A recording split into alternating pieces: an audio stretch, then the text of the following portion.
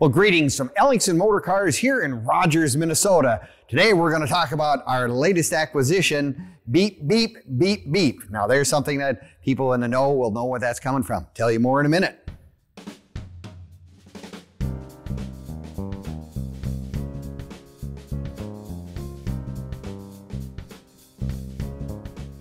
Well, greetings from the sales floor of Ellingson Motorcars here in Rogers, Minnesota, where we have close to 100 classic and collectible cars, trucks, you name it, we've got it. Take a look at our website at www.ellingsonmotorcars.com for the latest, greatest additions and newest arrivals. We've got lots of them right now, something there that you probably just can't live without. And here is one of those cars that is just beep, beep, beep, beep. There was a song about the little Nash Rambler that was beating the big Cadillac and whatever. You guys at the old music will remember that. But here we have an absolutely beautiful example of a 1962.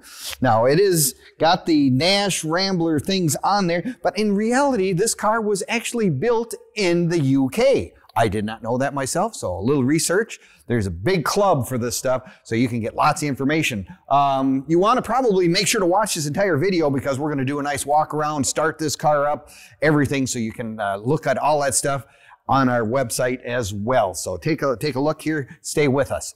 But I'm getting back to this one. This is really a nifty little car. They were all 4 cylinders. This one has an upgraded 4-cylinder, so it's really, really a nice running car. That, believe it or not, is a correct hood ornament for a 1962, of which they only made a little over 400 of these cars in 1962. The last year of production, by the way.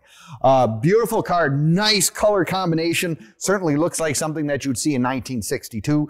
You can find all this stuff on Facebook, YouTube, and Instagram as well. You know, give us a like, leave us a comment, subscribe. I'll tell you what, we have lots and lots of interesting stories on these venues, and you'll get to learn something new that maybe you didn't know before.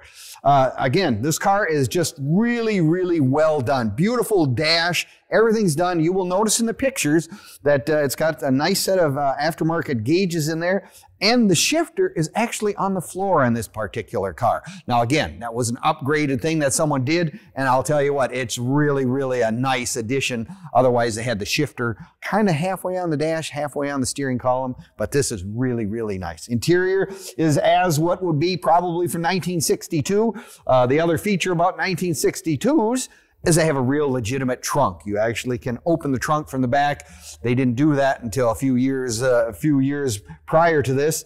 It even has a Continental Kit on this car. I'll tell you what, lots and lots of interesting things about this. I mean, these were cars, economy cars in their day, and this one certainly will fit the bill for that. But you can come and take a look at it in person if you're so inclined. We'd love to have you come down. We're open Monday through Friday from 10 until 5, and we're open on Saturdays as well from 10 until 4, so you can come on down and take a look.